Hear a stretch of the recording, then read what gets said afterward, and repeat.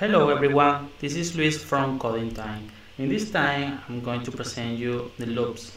Loops are statements that are used in JavaScript to repeat pieces of code inconvenience to increase the efficiency and automate it. Okay, I'm going to show you the while, for, and at the end of the video I'm going to present a practical exercise. Okay, while, what is while? Well, while has the following syntax. Okay, while, the expression, and the statement. The expression is evaluated first. Okay, if it's false, skip over the statement to the next one. Okay, if truthy, the statement is executed and repeated back to the top, evaluating the expression again. You have to care about the infinite loop when while is always true. Okay. The second one, for. First, we need to initialize the variable. We need to test it and update it. Okay. First, initialize before the loop the variable. If tested, if it's true, okay, we can execute the statement, but always we need to update the variable for it to be tested again. Okay. Now we need to make a practical exercise. Okay. Let's go to the supermarket. Okay. We need to make a list of all the goods we need. Input from the user the items. We can also show them the list of items. After we got it, we can delete anyone by the number of the item. And finally, we can exit the program. This is a real simple exercise, a beginner one, but we are using arrays. We are iterating over arrays, so it's very useful. We are using methods of arrays. It's very useful to practice your programming skills. And say no more, let's dive into it.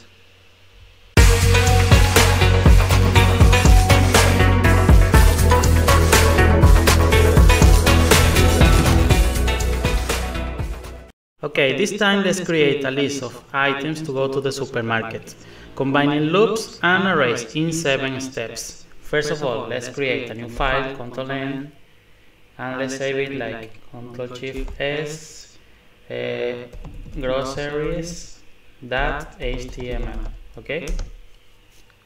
Fine. We hit exclamation mark, tab. Okay. In this opportunity, we just put like groceries as a title. Okay. In the body, we just create an ordered list. Okay. And we got a list like 4 of them, and we duplicated Ctrl-Shift-D like this. Now we can say like add an item. Okay. And this, the second one, the items themselves. Okay. This is the list to buy. Okay. The third one is like delete.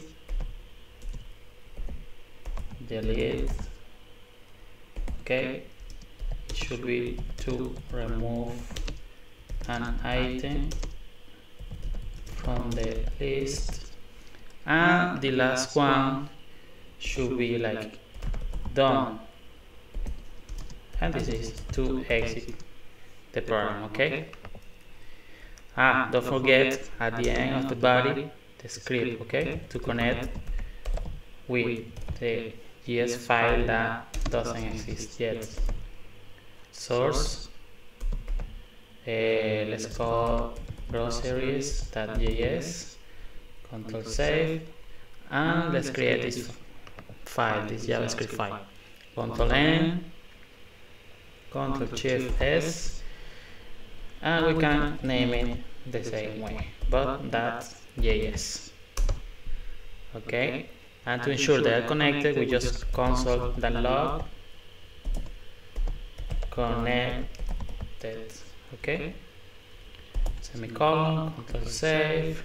We come back to HTML file, open the browser. Okay, that's it. Inspect the element, go to the console, and voila, we are connected. So this is the first step, and let's go to the second one. Okay, we know that we are connected, and the second step, we need to keep asking, like, which items to buy. Okay, this is until we type is done. Okay, when we type done, we exit the program. So we just got a message like, okay, you can go to the supermarket. How do we do that? Okay, we just prompt a message like which items to buy, fine, and save it, of course, to a variable for we to use, like let ask is equal to prompt. Okay, to keep asking, we need to get into the loop while the ask is different. It's different to done. Okay. Curly braces. We just ask. We just keep going asking. Okay. Prompt equals to which items to buy. Okay, and that's it. Otherwise, okay, at the end we just console.log when we hit done.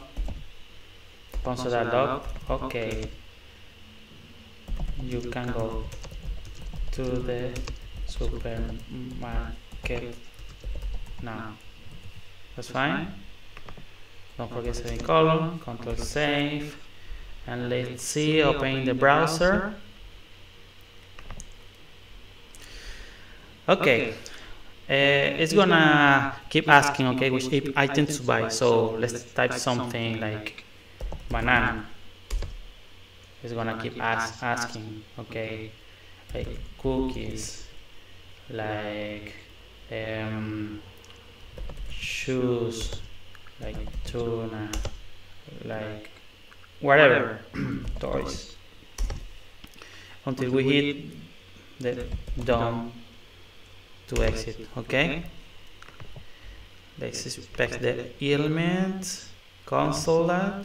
Okay, you can go to the supermarket. That's fine, that's working for now. So let's try out the third step.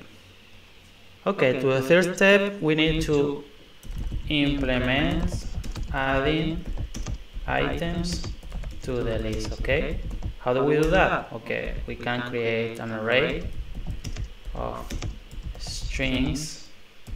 Okay, and this way we can call it like goods. Do you remember how to create an array? Yeah. Square brackets, bananas,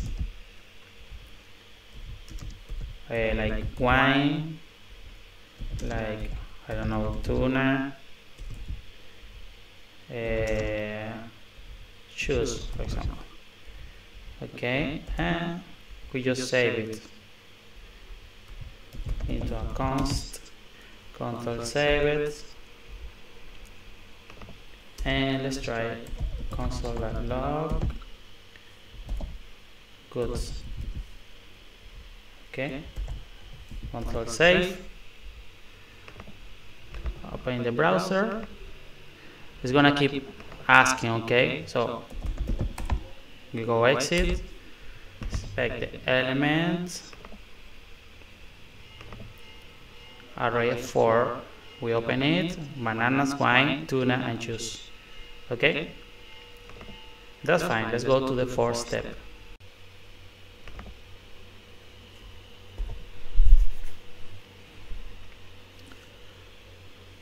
Okay, the fourth step is to show the list of items. Okay, we can get rid of this array. So gonna put first, okay, before the while, and inside the while we need to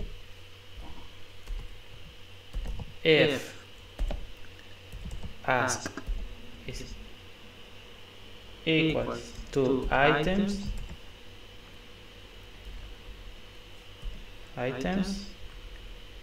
okay, we just let's console.log first. Console.log to see if it's working. Okay, control save. Okay, let's open the browser. Done. Okay, inspect the elements, console that. Okay, refresh the browser. We type anything, we type items. Okay, it's working. So let's put done. Now here, that's fine for me. Now I just need to print the items like for index. Okay, now to do that we just inside the while I need a for loop. Okay, remember, first let's initialize the variable, don't forget that, equals to 0. Okay, it less than goods length. Okay, and we update. Okay, now curly braces. Here there is a way to print it out. So console.log log. Okay, here we put the $sign. This is a string literal.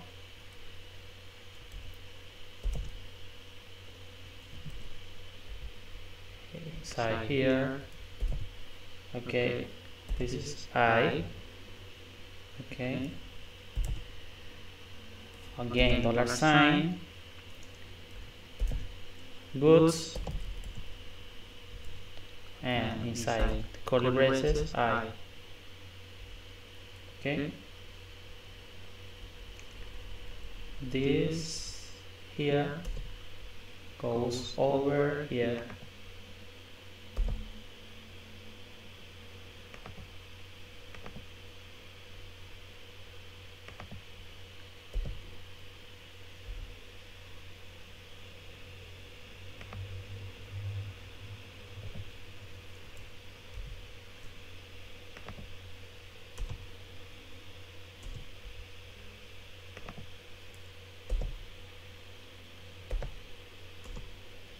Okay, this way, semicolon, and at the end we just need to duplicate this and go down. Okay, Control save. Let's see what happened. Here, open the browser. Which item to buy? Done. Inspect the element. Console. Okay, we just refresh the page. Let's say items. Okay, that's it. We just print it out by index. Okay, that is all for the fourth step. Let's go to the step number 5. Okay, the step number 5, to add items to the list, we need the loop. Okay, so we just put after the else here, just put else if elif ask is equals to add. Okay, let's try this. Let's try prompt.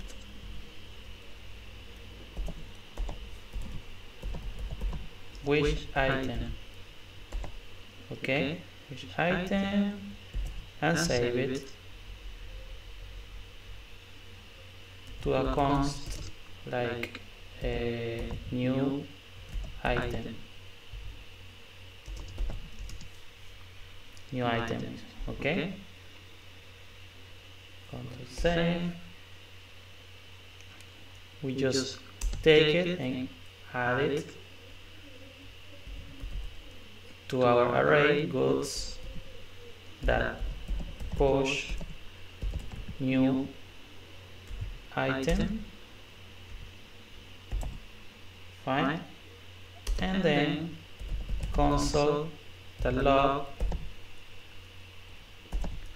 again, the $, literal, curly braces, new item. Okay, and we can say like item add. That's fine. Control save. Let's open the browser.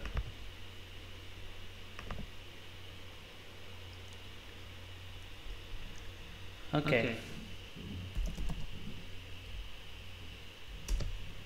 Okay, done. Just inspect the element, console log, refresh the page. We just put add. Which item? We just want to add like cookies. Okay, cookies item add. Okay. Now we just want to see the items. And voila, we added the cookies. Okay, let's go to the next step. Okay, the step number 6 is to delete an item from the list. Okay, how do we do that? Okay, well, we need another else if statement where ask is equal to delete. Okay, let's prompt to the user, enter the number. Let's work with numbers of items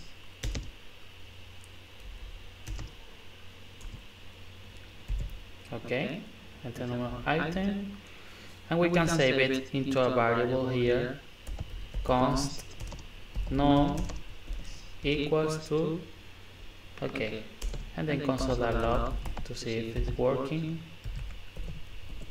No. Control save. Let's open the browser. Done. Inspect the element.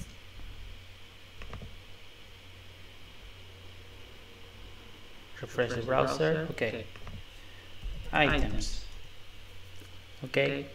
Let's see. We need to add some which eat strawberries. Okay, items. Let's see, we need to delete something. Okay, number of item, let's see, number 2. Okay, we got here 2. Okay, let's actually remove it from the list. So, get rid of this. Okay. We need to, we can take remove it from the array, okay, with the splice method. So, good that splice, okay,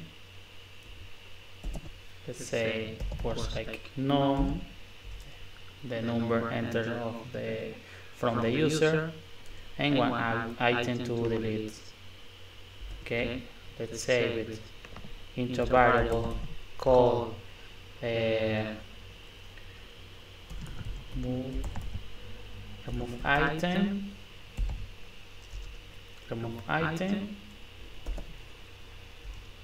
okay, and let's actually console.log, okay,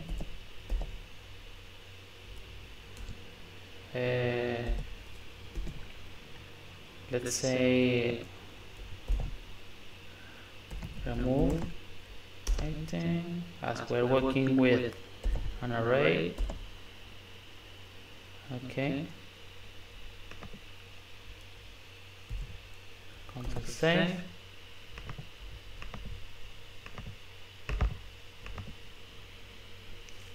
and items. Okay, let's try. Oh, done. So inspect the console.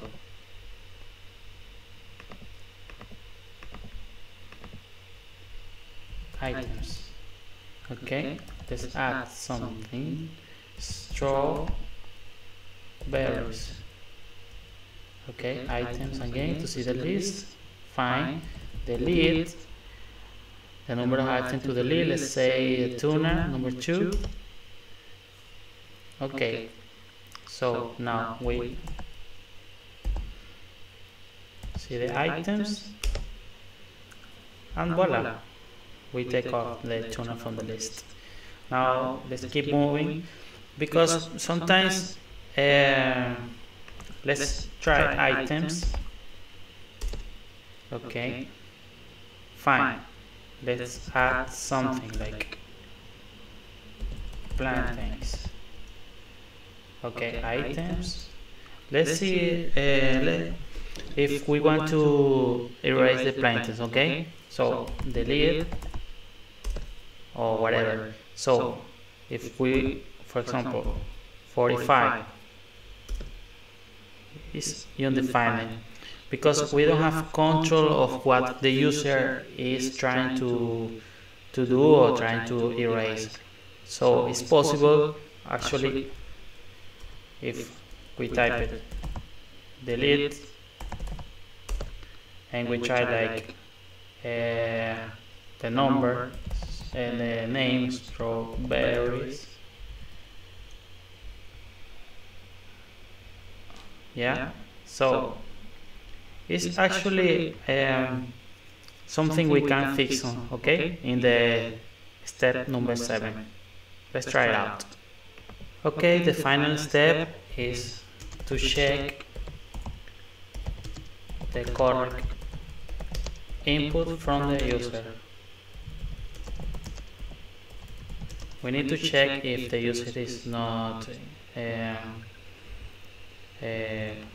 trying to put some string or something. Okay, so for that we just need to parse in, parsing this. Okay, and then we can check it. Okay, if like, let's try like the number is like, it's basically to check if the number is correct. Okay, because it's a negated form. Okay, it's not a number, but if you negate it, it should be a number. Fine. So we can pass it none. Okay, and for that we can put this code here. So if we check, basically we check if it is a number, we delete the item. Else we just tell them like invalid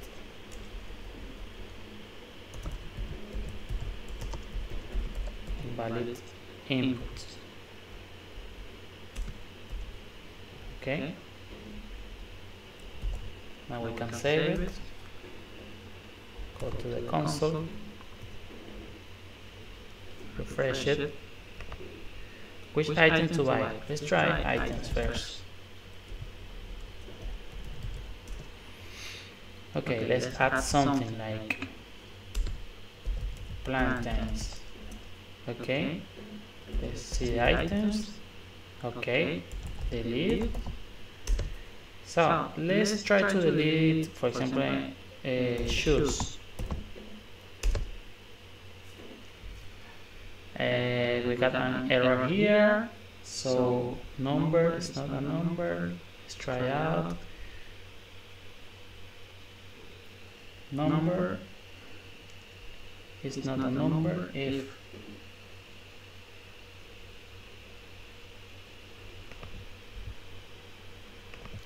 let's see here what happened.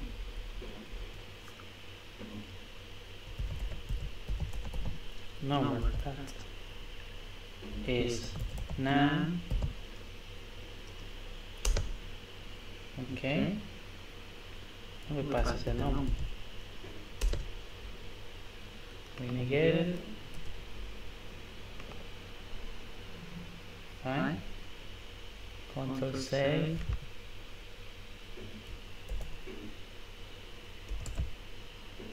Okay, press the browser. Items. Okay, let's try to delete like false, invalid input. Okay, that's fine. So this is for now. Thanks for watching. I hope you really enjoyed this like me. Definitely we are improving. Let's try out the next section. We're going to talk about functions, and moreover later on we're gonna keep going doing better stuff. Okay, bye bye.